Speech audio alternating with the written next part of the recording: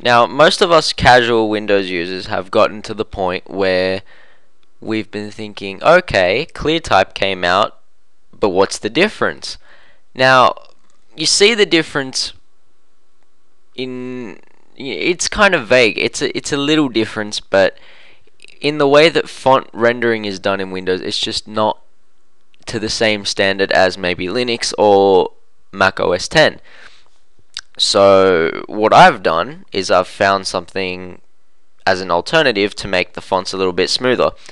No, I'm not going to sit here and tell you GDI++, go to the download, read Japanese, and yeah, we're not going to do that. This is a program that I've found that's built off GDI++.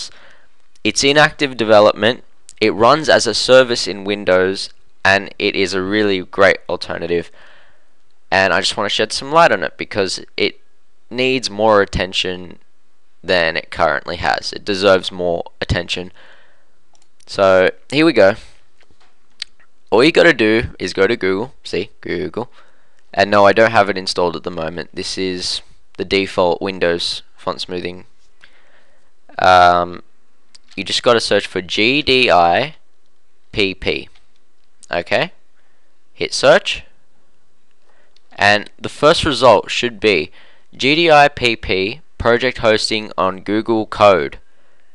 Okay, cool. Yes, alright, awesome. You go into that, and it'll give you a lot of details about the project. It's basically a replacement of the Windows default font renderer, and it brings you the effect of text like Mac OS X and Linux distributions. It's easy to use with an ignorable overhead, and it is fully customizable, which is great. You know, this is finally something that we can actively use. I know people have had a lot of trouble with GDI++, even I have. Just running the thing is really stressful. You don't know. Oh, it's a pain.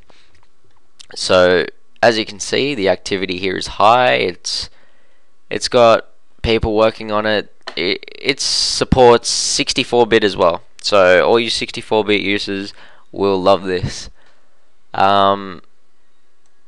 It's just a lot of information over here about the project and whatnot.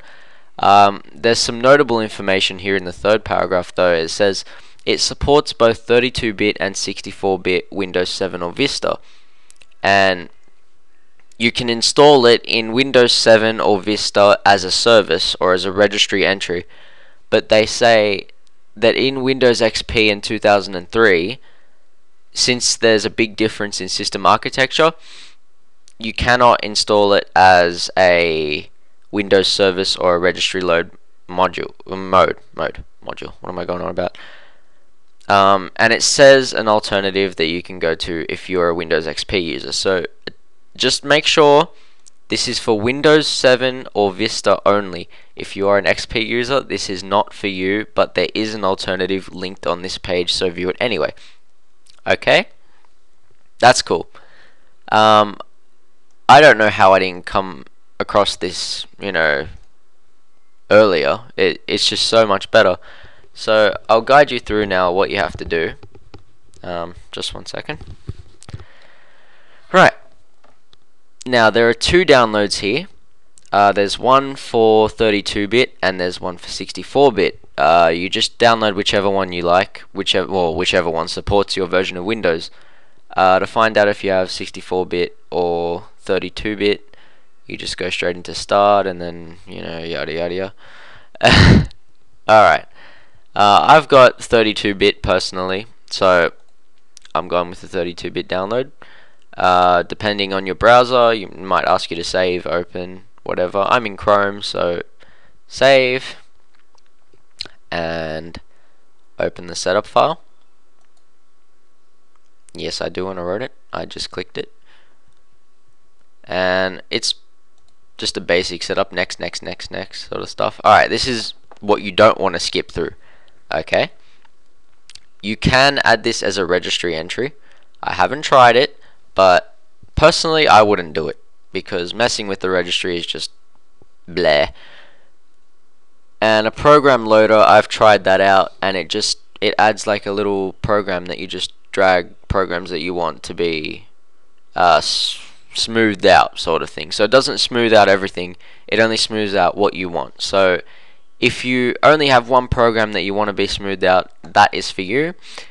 That is not for anyone, and that is for the casual user who just wants everything to be smooth and everything to be fixed without any problems or anything like that. It adds a service and it requires administrator privileges. So I'll do that. Next, install. And now I wait for the thing to do what it's good at.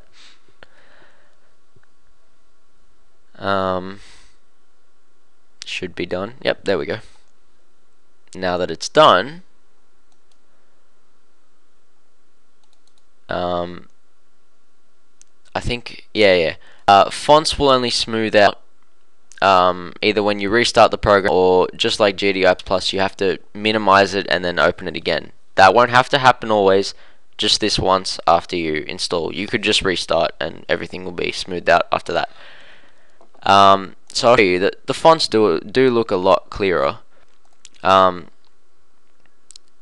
don't know about you, but Windows 7 basic theme is really ugly.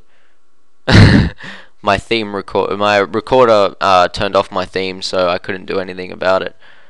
But usually I use the see-through stuff and it's all cool, so it probably looks a lot better in there. But you'll notice that, I don't know, fonts just look better. They look a lot clearer. You probably can't see the difference in this video, but you will be able to see the difference. It's just all over the OS. It just looks much more. It just looks better. In general, it's just a lot better. I'm just trying to think of a site. YouTube, for example. You go to YouTube. I don't know. You'll just notice that themes are, like, just say you got a theme on a site, blah blah blah. You get your fonts are a lot more rounded off. You don't have to have those jagged edges, and yeah, it's nice. It's a nice change from the normal Windows crappy clear type damn hell thing. Yeah, so I'm gonna go now. I'll have a download link in the description. You enjoy it, and I'm out.